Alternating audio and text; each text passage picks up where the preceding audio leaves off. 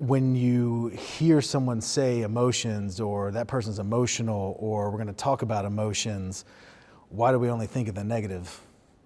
Like, I'm pretty good at being happy. I'm pretty good at showing joy, right? It's just the negative emotions that seemed to cause difficulty. And I think because the negative emotions are what require the vulnerability. And, you know, we're all products of our fathers one way or the other. And, you know, a lot of that's going to be in how we're raised. And typically, you know, our parents' generation, they didn't show a lot of emotions. It's because their parents' generation didn't show a lot of emotions, especially on the male side. And so if that's just the way that it is, it's certainly not the way that it always has to be.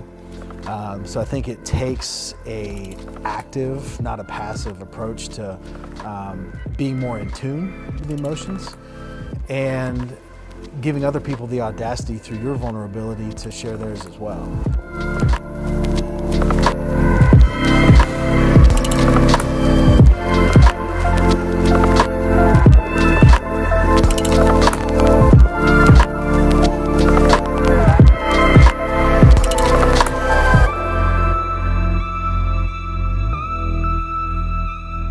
What's going on, guys? Welcome to another episode of The Modern Man. This is a show where we start to tackle and discuss different obstacles and issues that men face in today's society.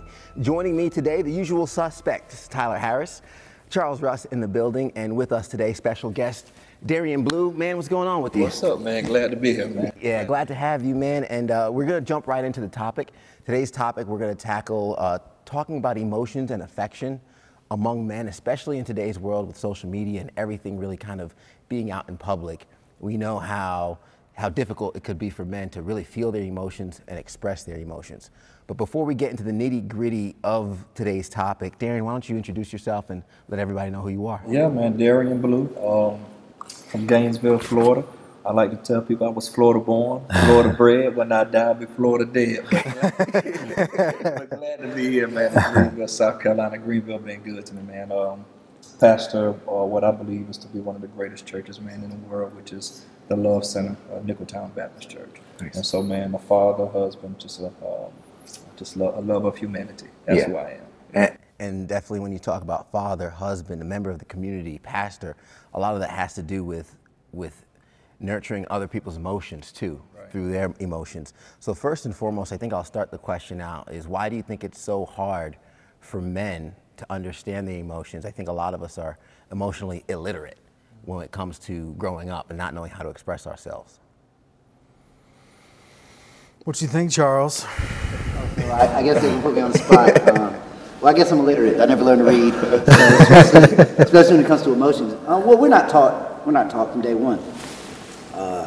You know, we're a sports community, for instance, and sports is based on toughness, being tough, not being emotional, making good decisions, and even you know, as we're trying to talk about emotions, it does have a negative aspect at times. Emotional decisions, we all know, can be some of the worst decisions you make. So there's a lot. I think those are things that come to the forefront when you first start teaching younger men about emotions, and then that dulls the expression of emotion. You know, where we typically shake hands, ladies hug. Yeah. You know, and even if we do hug, it's a elbow. Yeah, that's it, man. That's good. So it's not the society that we've been raised in. Men are also supposed to be a cornerstone. You're supposed to be a rock, a foundation, and that showing of vulnerability, as some people call it, may to others feel like showing weakness, which you don't want to show when you're expecting others, your family, being others in that case, or your community, to follow you and to follow your lead. It's the negative connotation that weakness has had, or vulnerability, if you want to call it, in our society. Yeah. I think mastering your emotions is a very, very difficult process, certainly. But I think it's funny when you hear someone say emotions, or that person's emotional, or we're going to talk about emotions, why do we only think of the negative? Like, I'm pretty good at being happy. I'm pretty good at showing joy, right? It's just the negative emotions that seemed to cause difficulty. And I think because the negative emotions are what require the vulnerability. And, you know, we're all products of our fathers one way or the other. And, you know, a lot of that's going to be in how we're raised. And typically, you know, our parents' generation, they didn't show a lot of emotions. It's because their parents' generation didn't show a lot of emotions, especially on the male side. And so if that's just the way that it is, it's certainly not the way that it always has to be. So I think it takes a active, not a passive approach to being more in tune with the emotions and giving other people the audacity through your vulnerability to share theirs as well. I don't have a son. I hope to one day. I certainly have a daughter, and I'm extremely emotional with her.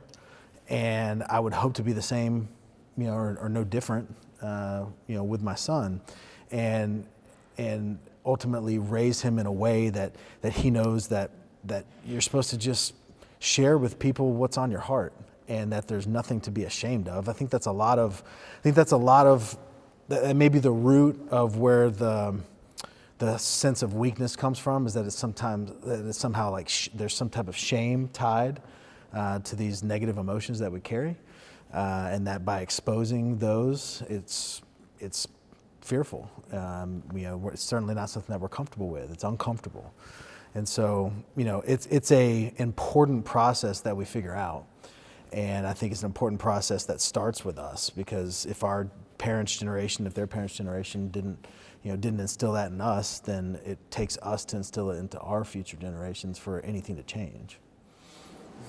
You know, and I agree with both of you guys. I mean, growing up, there was just being raised by a lot of men. There was an emotion that was shown, but it was more anger. Yeah. You know, and so, you know, there was an emotion that was available in the space of, you know, where we live, but it was anger.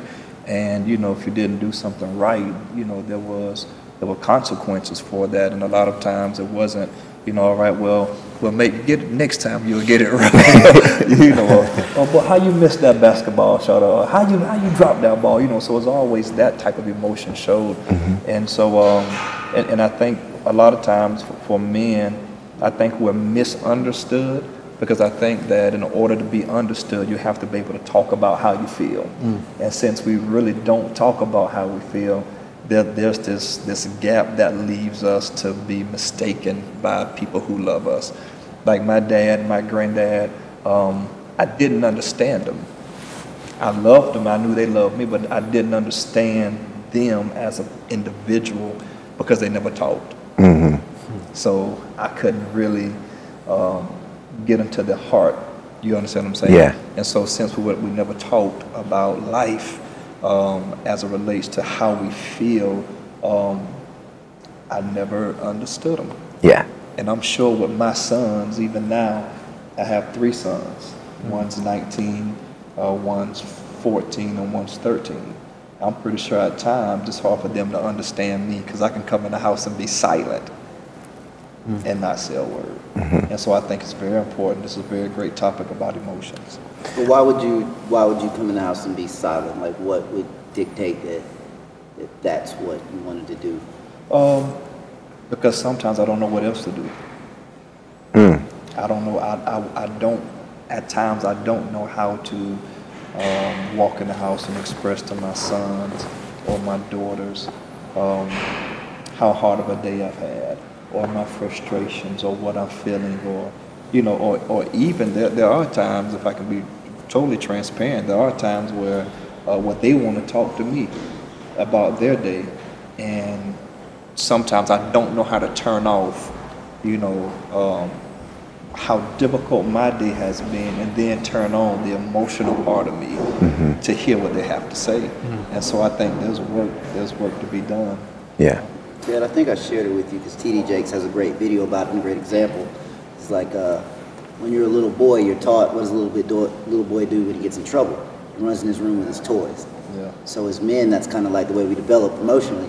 Mm-hmm. It's you repress, you run in your room with all your toys, and you don't share. But then we don't mature in the same way that women do emotionally, because we just don't. Because our answer is you revert to what you know.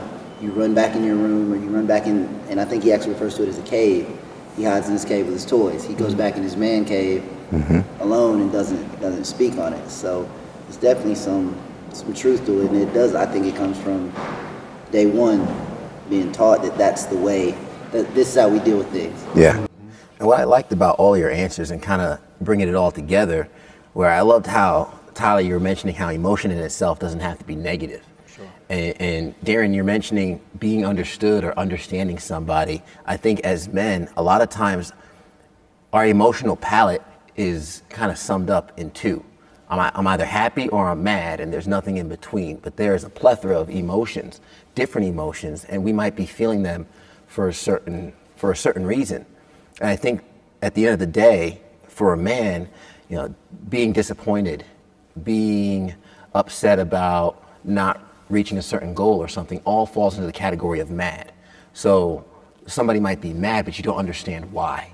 And they can't express the emotion in terms of, this is more disappointment, not anger.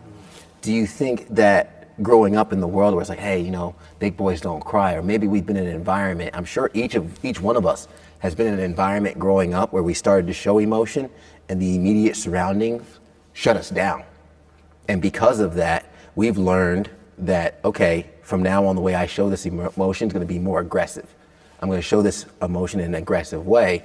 And do you think that's why we kind of just sum it up in just to two categories and don't have more categories to understand? I think it's interesting that any repressed negative emotion more than likely is going to turn to anger at some point. Mm-hmm. And so what was initially felt as disappointment or felt as inadequacy or felt as sadness, when repressed over time and forced to be kept inside, is ultimately going to come out as anger. And I think that speaks to the importance of being able to share these things as you're feeling them, as you're going through them.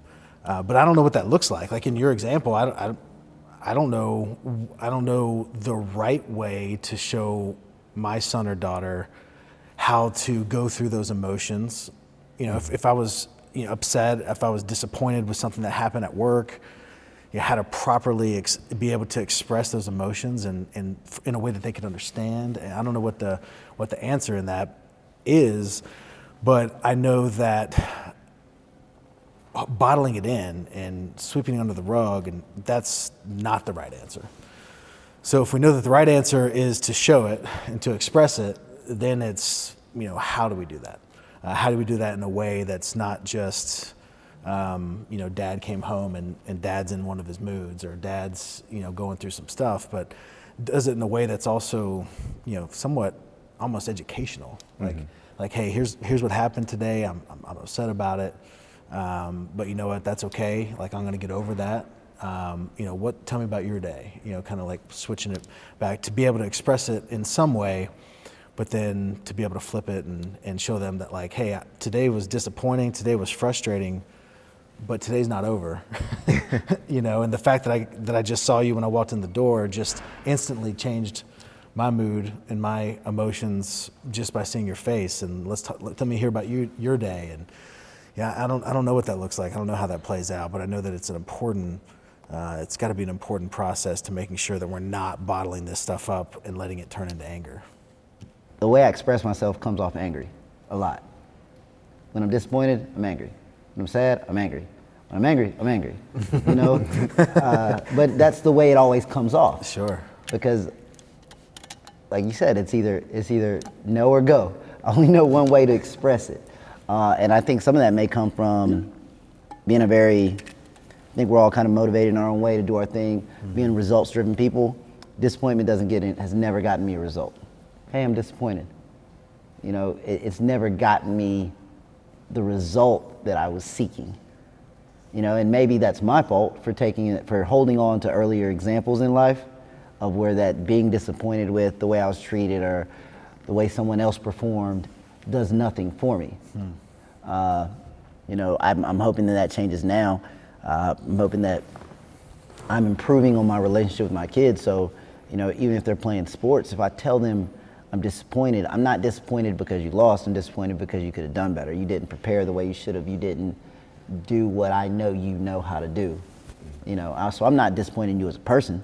I'm just disappointed because you didn't do what I know you can do, or I'm disappointed because you didn't do what we had talked about you doing. And that, you know, be it at school, be it cleaning up your room, whatever. But I think it's the lack of, it's like you said, at early age, the lack of results. What is being disappointed? Hey man, I'm really disappointed about you not coming to my birthday party. Is that gonna make that person come to your next birthday party? Is that gonna make them show up? Hey man, I'm really sad that you know we're not friends, or we're not doing things that I would like to see. Even in a conversation with someone you're in a relationship with, a female that you're in a relationship, when you tell them you're disappointed, what do you get back? You get that look, that, or they go into defense mode with you. So it's like, okay, therefore, what is the utility? Because I get rid of all things of no value. Yeah. Mm-hmm. What is the utility in being disappointed? That's the question. It sounds like you're kind of results driven, right, with the emotions. I know, kinda. I'm results driven. Period. Yeah, that's all I got. So if that's the case, if what you're saying, if emotions don't really have any results, why do we as humans continue to feel them so strongly? If they didn't serve any purpose to us, we would have done away with that through evolution. But we still feel emotion. That's kind of the point, is that we kind of have. I think that's what we're saying, is that we've slowly done away with all of that stuff. The expression of it. Yeah, especially the expression, because I don't think you control what goes on in your gut. You can't control that. But the expression of it, like we're talking about with our parents and our grandparents, literally what Darren was saying, we did do away with it. Because what's the utility? What's the point of me being downtrodden when I just need to get it done? Because the entrepreneurial mindset that we've all got. See, I must be right, because Tyler's giving me the head nod. When you get this, oh yeah, ladies and gentlemen, when you get this, you know what's you're on to something. But in all seriousness, like, what is the utility? And as much as I'm playing devil's advocate, I'm begging the question, like, on the other side of being an entrepreneur, well, I'm disappointed in that. So, let's go. Let's get it done. And those are the people that we've become. So are we saying that we shouldn't have ever became those people? Well, I'd like to throw out that idea then in terms of maybe the emotions are something to be learned from. I think we feel emotion to understand what our motivation should be the next time. So if you're disappointed in a grade you got on a test, maybe your motivation becomes study harder so you reach your goal next time. Do you think the emotions that we feel give us feedback in real time to the world around us so we can increase the lives that we're living? I certainly do. But to Charles' point, I think we as men take opportunities to use emotions as fuel. And it's almost like what you're saying is disappointment doesn't have a high enough octane to really get anything going. It's like you have to turn it into anger to then allow that to fuel and motivate you to do better next time. But maybe disappointment doesn't motivate you, and that may just be you. It makes sense to me. But I can think back to times, you get to that certain age where all of a sudden, your dad goes from angry to that one time where he says, "I'm really disappointed in you," and it just cuts you at your absolute core. I don't know what age that was for me, but I remember one time he was like, "If you weren't going to do it, you should have just told me you weren't going to do it. I'm extremely disappointed." And I was like, I just want a spanking. Like, I just want to get beat. I don't want you to be disappointed. Yeah, true. But true. So in that moment, that disappointment fueled me, not to ever do whatever it was that I did again or didn't do. So I think maybe each person's different as far as what emotions are enough fuel for them to be able to use that for something good. Yeah. And for you, it may be that disappointment side or the frustrated side, it needs to get to a high enough level to where it can really start amping things up. Well, and Darren, I got to get your thought on it, but I want to make kind of a separation here. Sure. There's emotions about myself, but there's emotions about other people. So really, when I was talking about this, being disappointed in myself, that does it. I guess it may manifest as anger, but disappointing myself will get me. It's rocket fuel. Okay. I will never disappoint myself again. Okay. See, I'm already getting amped up because that's my style. But like I said, but if you think back to what I was saying, like, well, you didn't come to my birthday party, or you didn't even remember my birthday, so now I'm disappointed. That's a disappointment with someone else. Mm-hmm. It's nothing I did, or that goes into all kind of psychological. Was that my fault? They didn't remember my birthday. You know, that I don't think we're going there. But it's that disappointment with someone else. Yeah. Starts to be like, this is a waste of time. Why be disappointed? Whatever. If I'm disappointed in myself, you know, and I think we're kind of moving towards that conversation. So should I say, Ted, man, you know, I'm real disappointed in myself. I said like right now I'm doing a 40-day fast, church fast. Today is day 21. Good, but so if I have a drink, you know, it's on the fast, no drinking. So if I have a drink, I would 100% disappoint myself. Mm-hmm. You know, so should I go to Ted and be like, man, I'm really disappointed in myself? Or should I just knuckle up and take care of it? Like, what's the correct modern man? Is there a correct modern man? I think you said something very key right there. You said that if you were disappointed in yourself, should you go to Ted or should you knuckle up, right? And I think that's the value of emotions sometimes, that emotions have a tendency to connect us all together, right?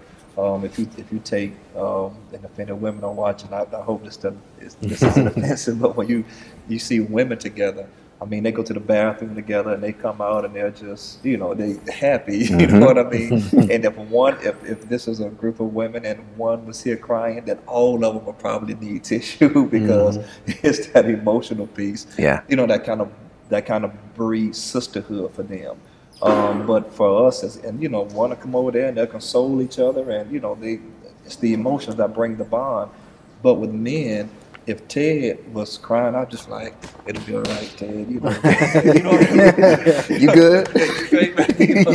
You know, and in my head, I'm thinking like, man, what you crying for? Like, and so I think there's a bond that can be built with emotions, but as men, we just don't know in full, or have not yet mastered that brotherhood as it relates to those types of emotions that can bring us together. You know, we play football or basketball or something, or even in you know, at Catalyst lifting weights. You know, I think there's an emotional bond there. You know, I see Charles, and you know, I get emotional when I see him because my back arms don't look like his. I want back arms like Charles.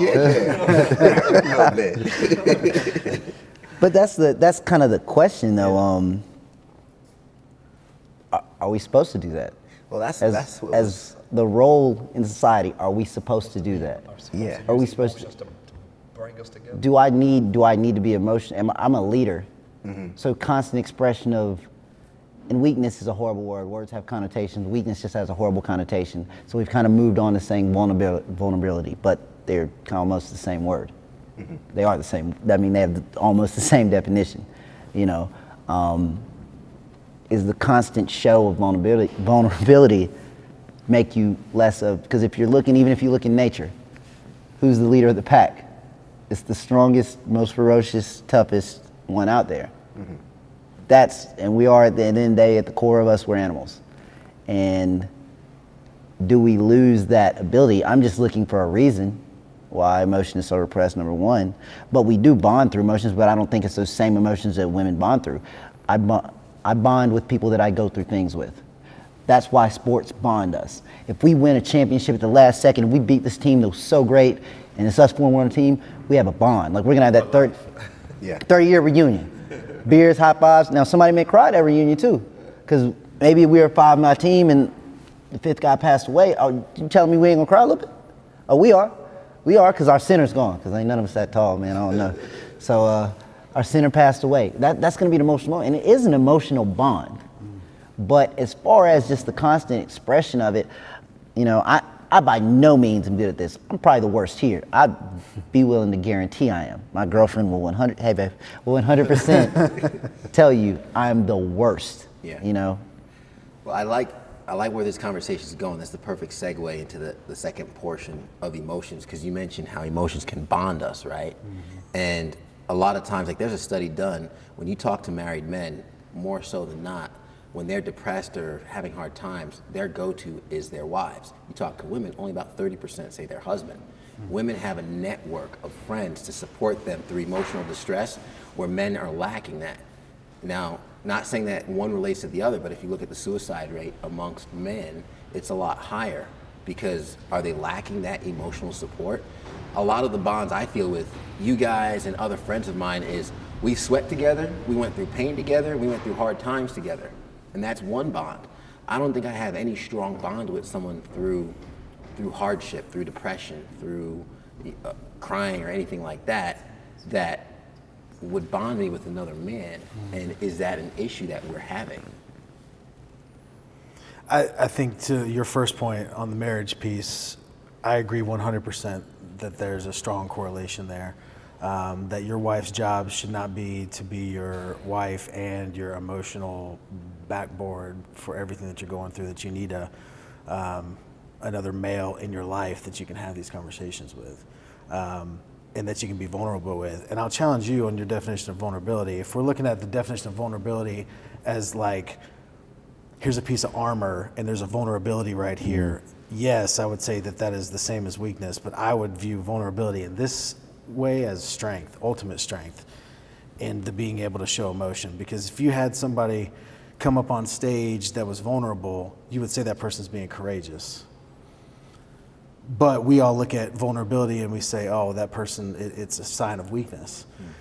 It's the ultimate form of strength. And to me, the ability to use your emotions, if we are on a team and we have a coach come out here and this coach were to try to, rally us to go into the second half when we're down, down in the score, if he were to come out here and use emotions and get emotional, like those are the things that are going to pull like our insides out. Those are the things that are going to like absolutely get us going and to me drive me way more than a coach that just comes running out here all angry and says, go get him, like one that like really pulls on my heartstrings. And to me, I'm going to look at that person as insanely strong for showing emotions.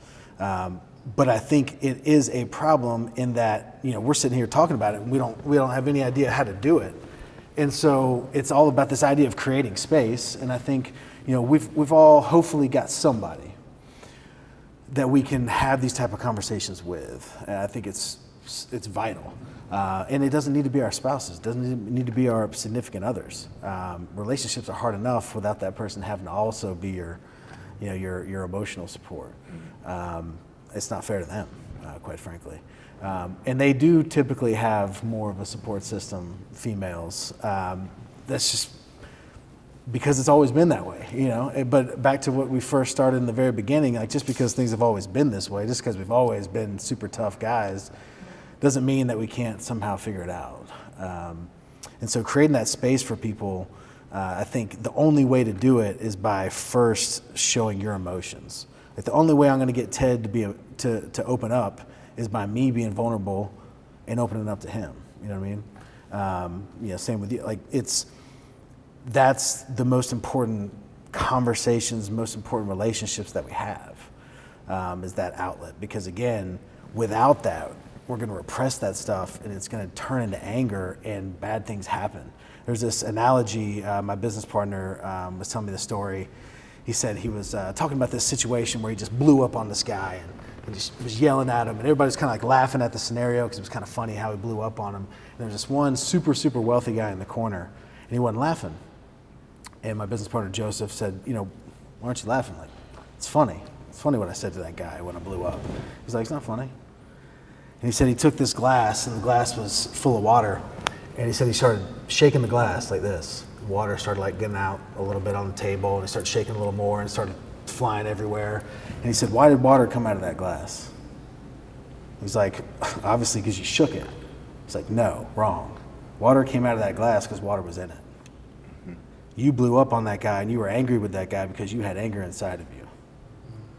And so it's this reality that as we bottle these emotions up and they do turn into anger, that it's going to come out eventually on somebody, a girlfriend, a wife, a kid.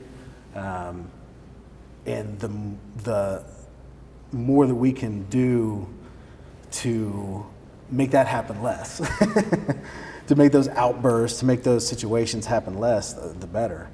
And the only way I know to do that is by dealing with those emotions when they come. But again, it's finding somebody that you can do it with that's not your spouse. I think it's super important. Yeah, and who can we go to? I mean, because society makes us feel like, you know, if we show too much emotion, then, you know, we're a little too soft. You know what I mean? And it's hard to go to. I mean, I speak personally. It's hard for me to go to anybody I grew up with and be like, "Hey, man, I want to talk about something." You know what I mean? They go like, "Man, what you talk about?" You know, like they're gonna tell me, "Man up," you know, pretty just man up, you know, and that's pretty much the end of the conversation. Yeah. It's kind of the definition, man up. Like that's the problem. That's the problem right there. Don't talk about it, just fix it. Kind of like what Charles said. Yeah, like don't talk about it, just fix it. But I agree with you that there has to be somebody for us to talk to, because I know personally what it feels like to have these emotions bottled up, and I can feel it. I mean, this is there, you know, and it doesn't just go away because I go to sleep. You know, it doesn't just go away because I pick up a glass of scotch. You know, it's still there, and then it does come out a short burst of anger. I mean, it doesn't all just come out at one time. It's kind of like you said, that glass, you know, a little come out here, a little come out there, you know, but some, it does come out. And usually it comes out towards the people who don't deserve it. So usually if I have a short burst of anger, you know, my son can do something I don't agree with, but since I never got, you know, healed emotionally from something that happened 5 years ago, and that water is in here, now I'm yelling at him, you know, and going in on him for about 3 or 4 minutes, that's all. But I've broken him in them 3 or 4 minutes because I didn't get healed over here, didn't have anybody to talk to about it here, and that water came out to somebody who doesn't need me to talk to them like that, but they need me to embrace them and love them. And I gave them anger, and I didn't give them love. Which then further breeds into the misunderstanding. Well, he said the key words, someone who needs them to embrace and love. Because one thing I will say that, well, as far as me projecting, there's two sides, there's projecting and receiving. Really bad at projecting. Like, I'm not gonna tell you how I feel, I'm just not, because I don't want to. If you just want me to be blunt, I don't want to, but I'll listen to you. And I won't make you feel any lesser for telling me anything. I will ask you, you know, and you have to get to know who you're talking to. A big problem with men and women is women talking, I want to give you a solution. Well, this is this, and this is this. Like my girlfriend will be telling me what's going on with business at work. I'm like, well, we need to do this. So when we do this sales spreadsheet, run these numbers, and then she's like, shut up. I just want to talk. I just want to say what I want to say to you. I want to tell you what's going on, and I just want you to take it in. So, you know, so I've learned there, you know, don't be a problem solver, just be a sponge, soak it up. And, you know, if they want your opinion, they'll ask you, well, what do you think about that? What do you think about this? But becoming a person that someone knows they can talk to. Like literally becoming a person that they know when they call you. I've got several young guys that I talk to that'll reach out to me about stuff, and I'm not gonna give them, I'm not a very soft person. No, I'm not gonna tell you, if you're doing something wrong and it is your fault, I will let you know.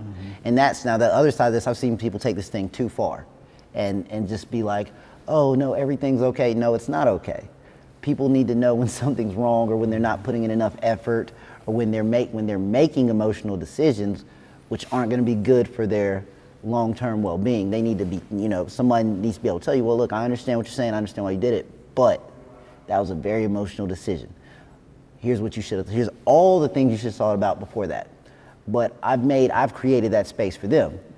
I'm working on creating it for myself. I'm gonna get there, maybe. But creating that space where someone is willing, and that actually will, you know, like you said, once it happens, then I'm on the other side of that coin you talk about, well, I've been emotional. So these guys have talked to me about things because they could just tell. I'm real comfortable talking to him. He just doesn't, you know, he lets me know I can talk to him about anything. So now you start to get that back and forth where, you know, because the best thing you can do with someone a lot of times is give them an example from your own life. And then they feel way more comfortable. Well, I'm in the situation with a girlfriend. Well, I had a girlfriend X number, of years ago, and it's the same thing. Here's what I felt, here's what I dealt with. So then you're establishing that connection. So I think one thing we can all work on is being a receptor. And by doing that for someone else, by letting people know in conversation and what you're doing that they can talk to you, that will start to open you up to talk to them and to talk to other people. But I don't think that we as men, like you said, your friends will say, man up. Don't say man up. Like, we need to teach ourselves to, when another man comes to you with something, to, oh yeah, man, let's sit down and talk about it. Well, what's going on, Like, if me and Ted were talking about something emotional, funny part is we'd probably be sitting exactly where we're sitting now. Instead of me sitting next to him on the couch, I'd be like, so, what's up, Ted? Just talk from over there, buddy, and But slide the tissue across the table. But it's a start. Yeah. It's a start. So it's creating comfort. I think creating comfort for other people will eventually lead us to be able to talk more, because we're listening to them, we're hearing this over and over, and we're saying, okay, well, they're doing it. Now I can be comfortable doing it. So what you're saying, becoming a safe place for other men. Yeah. How do we individually become a safe place for other men? Yeah, I think that's what we have to start to do. And there's not a manual, there's not a book on it, but by us, just, it's your presence. It's when you have conversations, are you reaching out to people and helping them with their problems, even when they may not be looking for it, but you hear them and they're kind of discussing the problem. And well, if you want some help, let me know. I can talk to you about it. I think it's also situational awareness, kind of even being like, hey man, you all right? If you see one of your friends struggling, I like severing up that solution out there is in terms of just being a receptor, allowing other men to be emotional with you, letting them know it's okay, because habits die hard, right? And we're really talking about, as we've all discussed, almost changing an environment that men have lived in for decades and generations, and to kind of change that and just be like, hey, it's okay to talk to me, whether it's from across the table or sitting right next to each other. Once someone starts to feel validated, like, oh, I can pour out into this person, that is the stepping stone to really kind of pay it forward. Because really what we're talking about isn't ourselves. We can't change the environment that we grew up in, because that's already happened. When we talk about the modern man, it's how can we set an environment for the next generation, for the men that come after us to grow up and be successful in receiving emotion. I do want to touch on really quick the affection part, because we all have significant others, and a lot of times, I know for me personally, I had to struggle with the lack of affection I showed to my girlfriend. I had to learn how to show more love, learn how to make her feel loved. Do you think that's something else tied to emotion that men deal with in relationships sometimes? Is, like, high five, babe, I love you. Instead of kind of like being in public, arm around each other and being all lovey-dovey? Yep.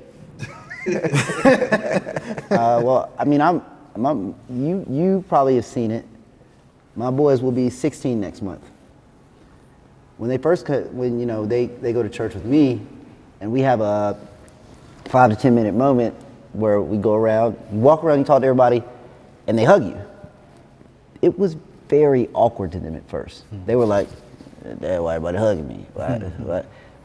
But they've gotten used to it, and now they talk to people, and they're, hey, how you doing? How you doing? How you doing? And so that's helping. But we weren't raised like that. At a certain point, I don't know what age is, you stop kissing your dad.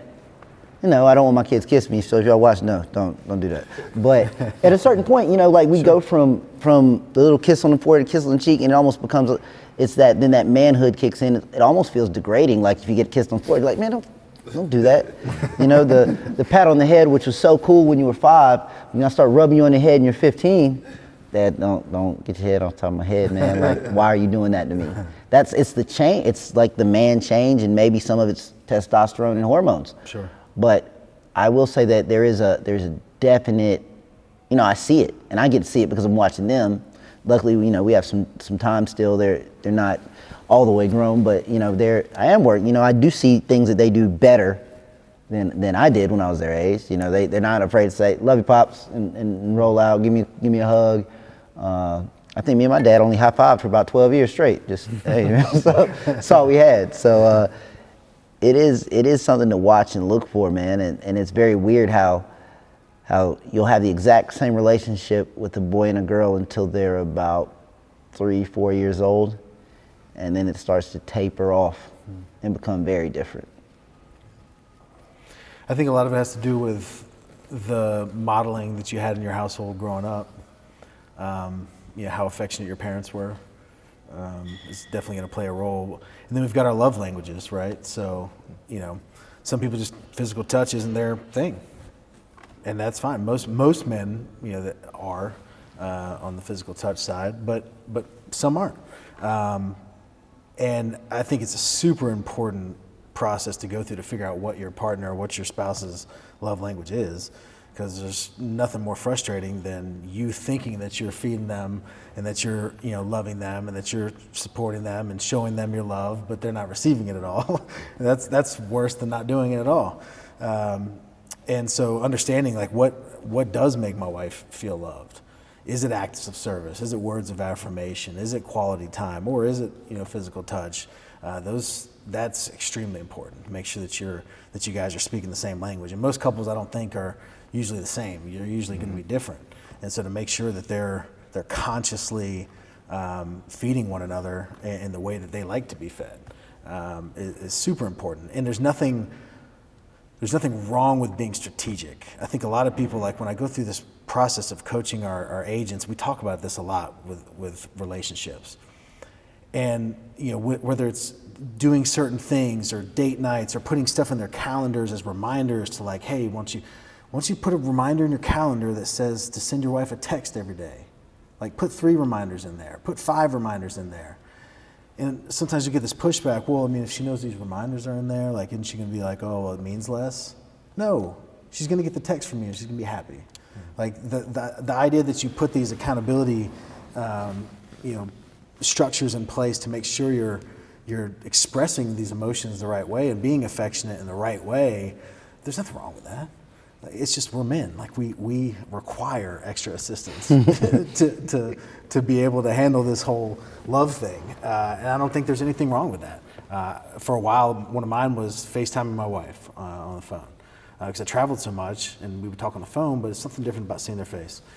And I would put 3 alerts in my calendar for every single day, and it would almost every time be the 3rd one that I'd do it, but I'd still do it. And it meant a lot to her, and it meant a lot to me to be able to spend that time together.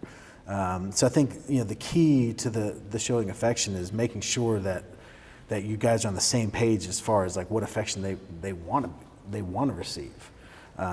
Because if you're going to go through that effort of being affectionate, you want to make sure at the very least that they're getting something from it. Like you're not being affectionate for you, you're being affectionate for them. So you want to make sure that they're being filled up by it. That's a great question, man. I think that is like if we can get that piece down, I think as men we'll be a whole lot better. Seriously, that whole affection piece.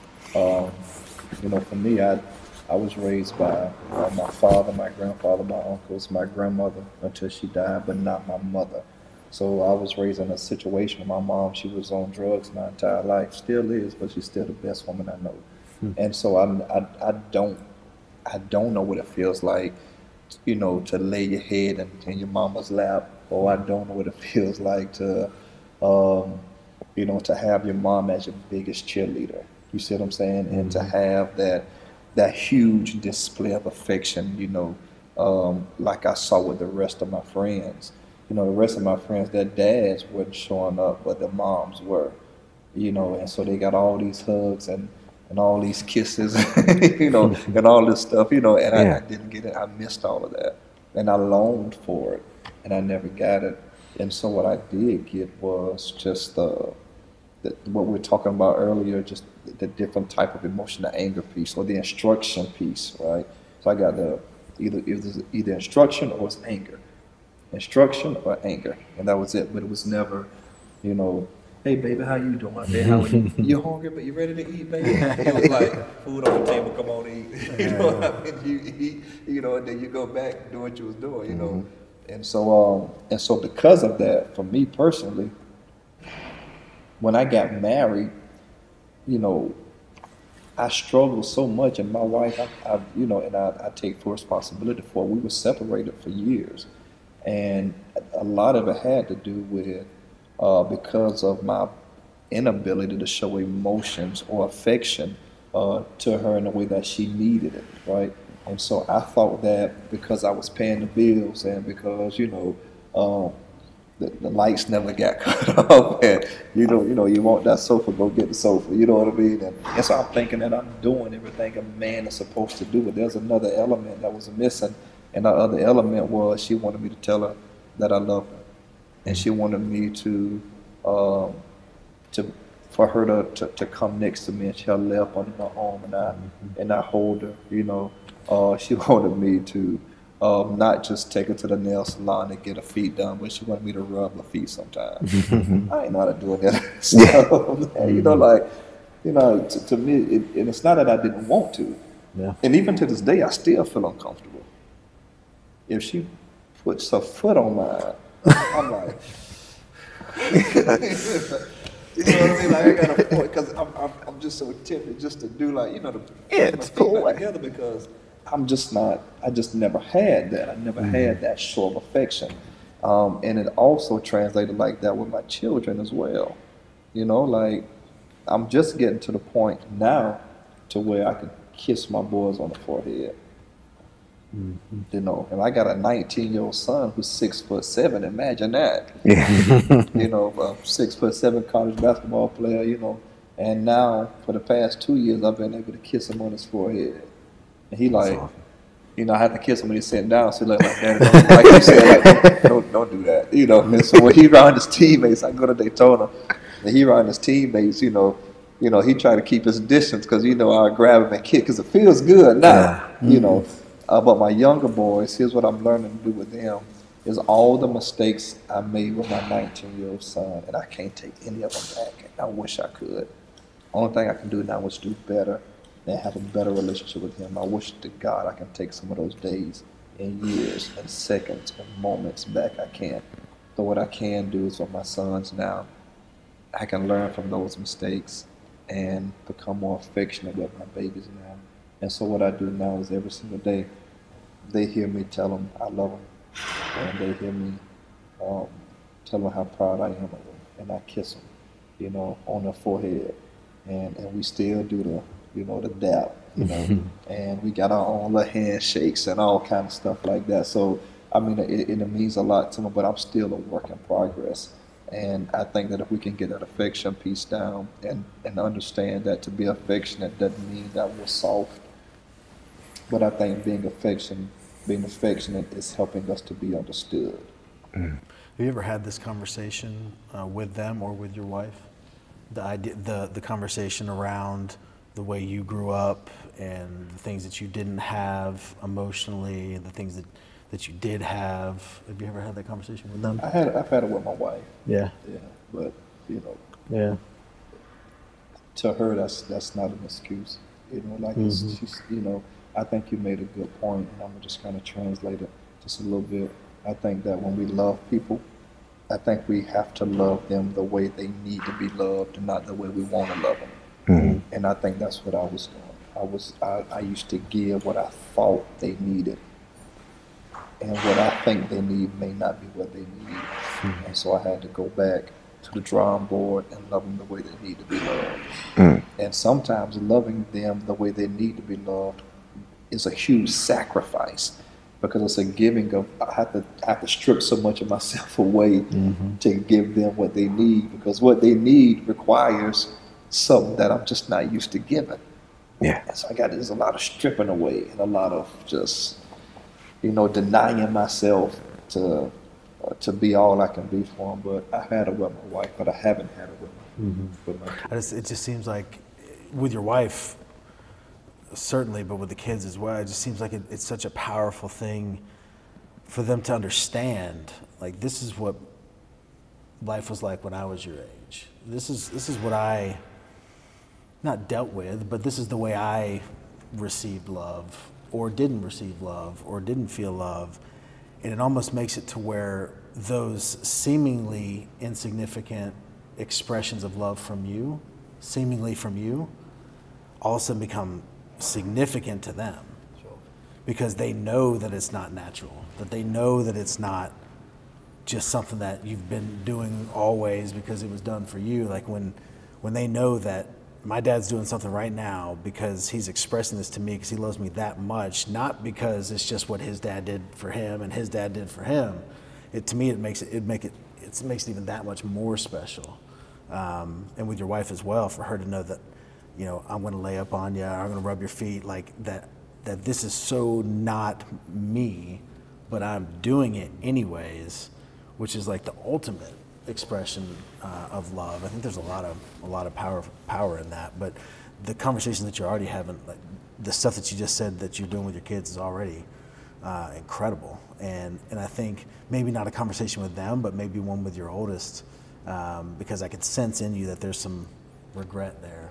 But for your oldest to really understand that your intent was right, you just didn't know how to show it.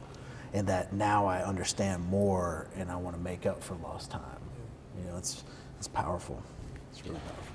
So to serve up the solution and really wrap it up here, I think ultimately when we've been talking about emotions and affections, it comes down to understanding who we are, having others understand who we are, and better teaching our sons, our daughters, how to go through their emotions, look through their emotions, understand it, and project themselves better. It's all about projection. So if you're watching this and you're sitting at home, you're wondering, okay, I have these emotions, I don't know what they are. Expand your palette other than just being happy or sad or mad or angry, because I'm sure we all know there are few things as frustrating as being misunderstood. Mm-hmm. And when you're misunderstood, it makes you angry. And the misunderstanding comes from you not understanding your own emotions. So search your emotions, understand them, and also make an environment for others to share their emotions with you.